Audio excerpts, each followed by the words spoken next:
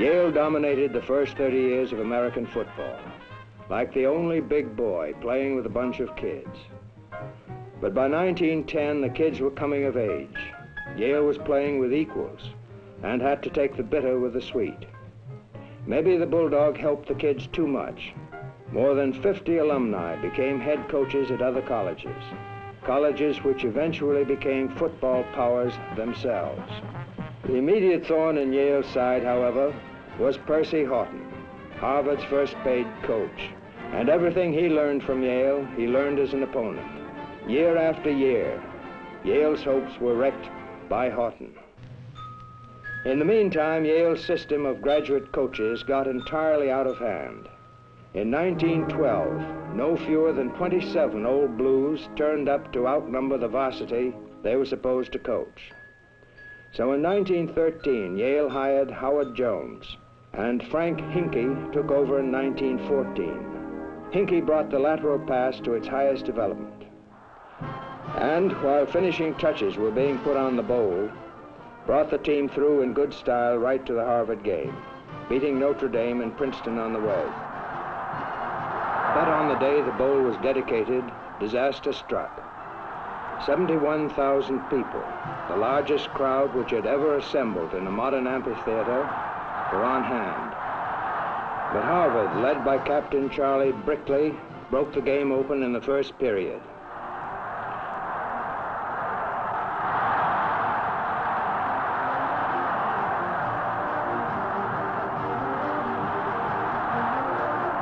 Yale's best chance to score fizzled after Harry Legore spearheaded a drive to the Harvard 4-yard line, when then Jeff Coolidge grabbed a fumble and ran 98 yards for Harvard's third score.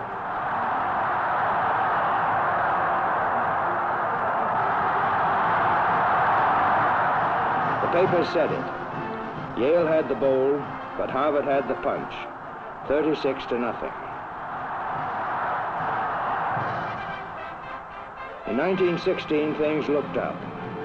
With Tad Jones as head coach, Yale had her best team since Coy, and they were determined to end the long string of disappointments against Harvard. The Crimson, as usual, gave them plenty of trouble and got off to a 3-0 lead.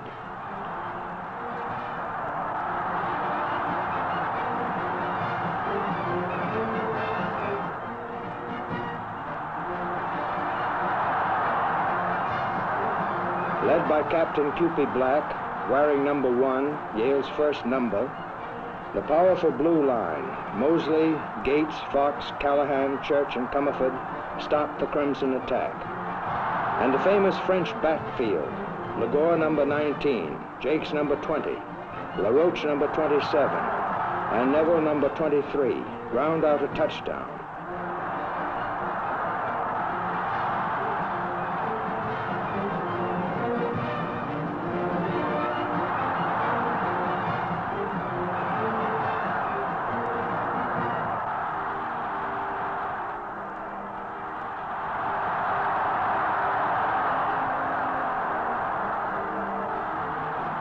With Neville carrying over on 4th down from the 1-foot line, enough to win, 6-3. It looked like the beginning of good times again, but the next year there was a different kind of a scrap. On the campus there were drills faintly reminiscent of football.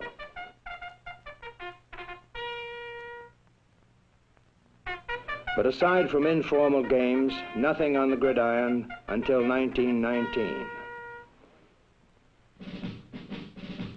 Army's first visit to New Haven came in 1921.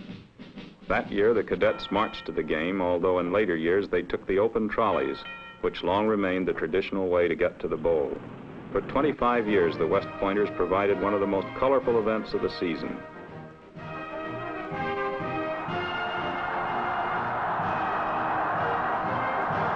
By now, the play was opening up, and both sides passed often, although Tad Jones' attack was based mainly on power plays, and the pass was used as an auxiliary weapon.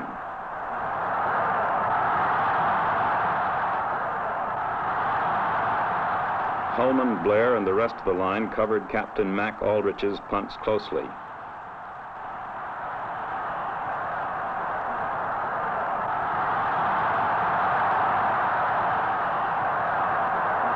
Aldrich intercepted a pass to set up Yale's first score.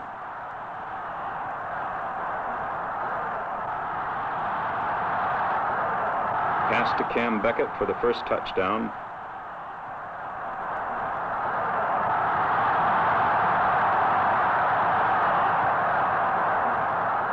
And kicked the point.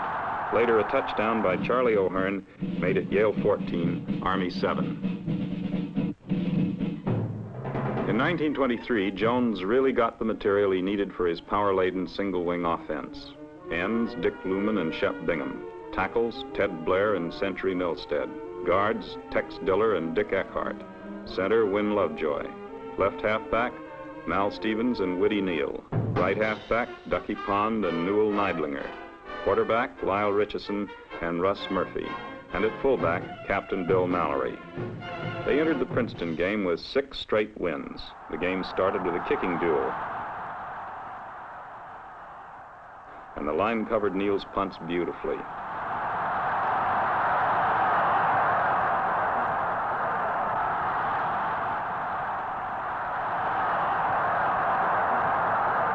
In the second quarter, Mal Stevens went from the Princeton 45 to the 26 to set up a field goal by Mallory.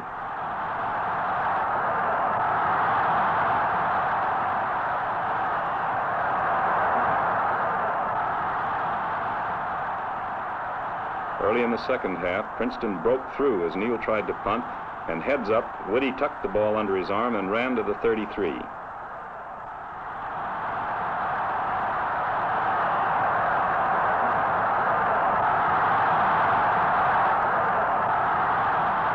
Soon after, Stevens broke loose for a beautiful 44-yard run to the Princeton 26-yard line.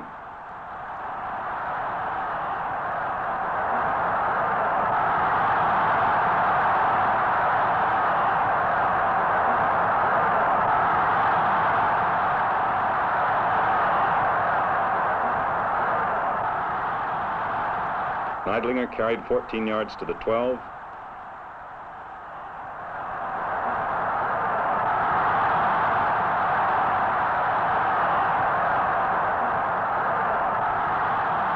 Mallory went wide to the 3.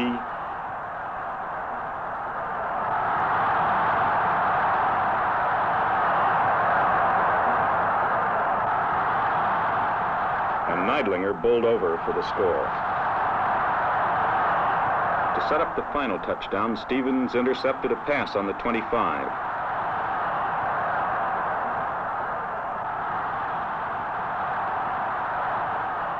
Neidlinger and Stevens carried for a first down on the 15. Stevens took it to the 10.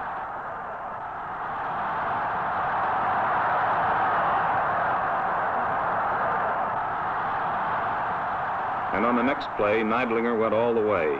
Yale 27, Princeton nothing. Truly a great team. The next week, Harvard Stadium was a sea of mud and water, and undefeated Yale feared a freak loss.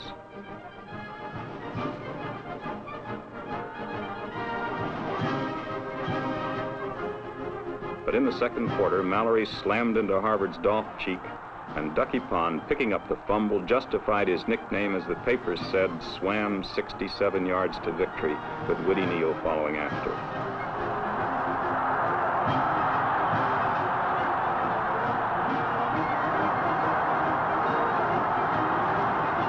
In the third quarter, Ted Blair blocked a Harvard punt and recovered it.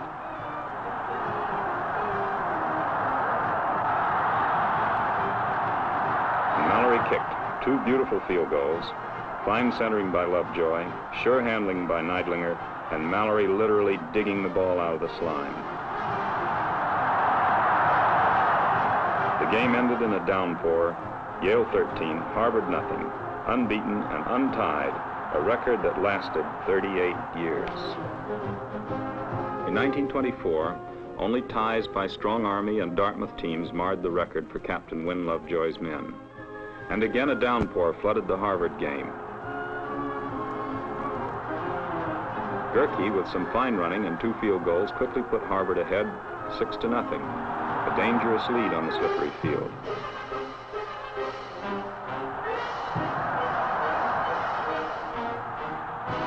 But in the second half, Dick Lumen recovered a fumbled punt at midfield, and Pond and Klein started ripping up the Harvard line.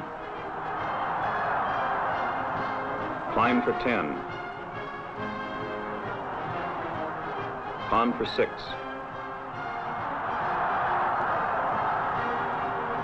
And so down the field with Pond bucking for the touchdown.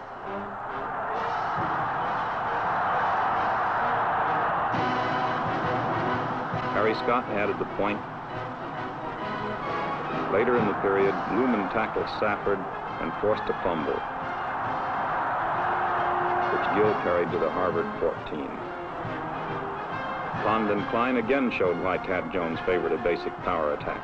Pond 5. Klein 5.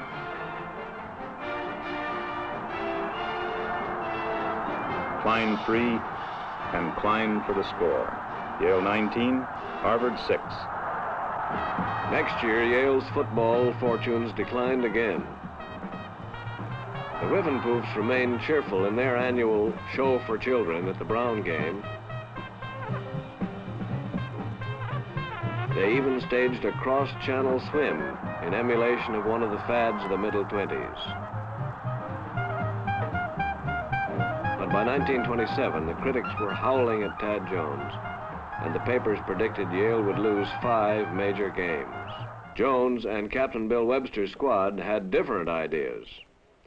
A forward pass in the Georgia game took end Stu Scott inches out of the end zone, and those few inches were all that stood between the team and an undefeated season. Against Army, Bruce Caldwell proved himself one of the great backs in Yale history. Twice, Army's stars, Chris Cagle, Light Horse Harry Wilson, and Johnny Merle, brought the ball to Yale's goal line. But the Yale line, with 3 All-Americans, Webster, Quarrier, and Charlesworth, held. Fullback Eddie Decker made 1 saving tackle. In the shadow of the goalpost, Stu Scott bet Wilson that Army wouldn't score. And Caldwell broke up a pass to stop the second assault and win Scott's bet for him. On the offense, Caldwell, number 48, ran with tremendous power and figured in all Yale's scores.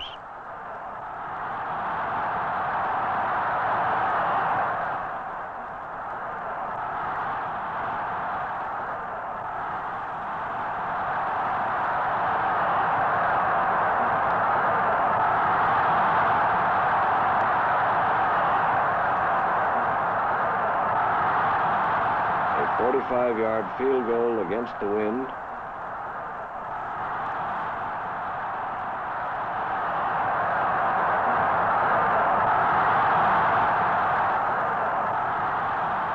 And a 33-yard tackle-eligible pass to Sid Quarrier, who yanked the ball away from a defender and fought his way across the goal line.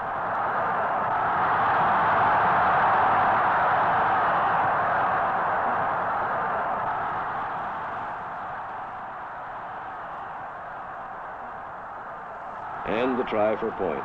Yale 10, Army 6. On the eve of the Princeton game, a bombshell broke.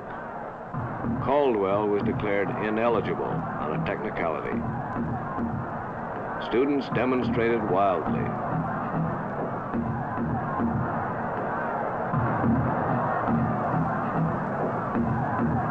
But with Caldwell on the bench, few gave Yale a chance. And things looked bad right into the last quarter. Princeton's Whitmer scored early. Dwight Fishwick kept hope alive by blocking the try for point. Later, Johnny Hoban passed to Stu Scott to start a drive. And Eddie Decker, number 42, gained well on several plays.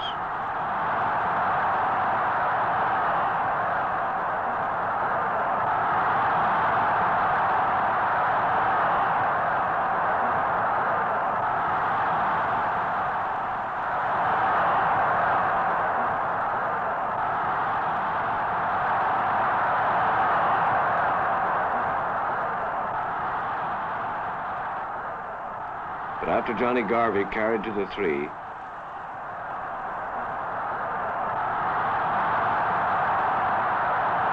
Yale's best chance fizzled. And hope faded as the clock ticked off the last quarter. Then, on 4th down, with only minutes to go, Hoban faded almost to midfield, and Fishwick, cutting to the left, took the pass in stride, and pandemonium broke loose.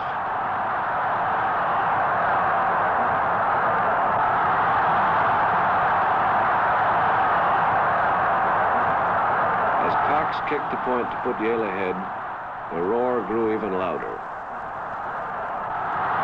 final score was Yale 14, Princeton 6.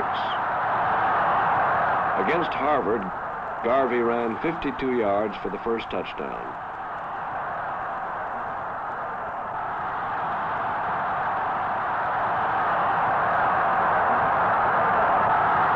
And Bill Hammersley went 42 to close Tad Jones's career with a 14-0 victory. Of Tad, a former Harvard captain said, "In 9 years that Tad Jones has coached, no Yale man has ever performed an unsportsmanlike act against Harvard. It is a pleasure that he has closed out his fine career with a team that is a credit to him and Yale."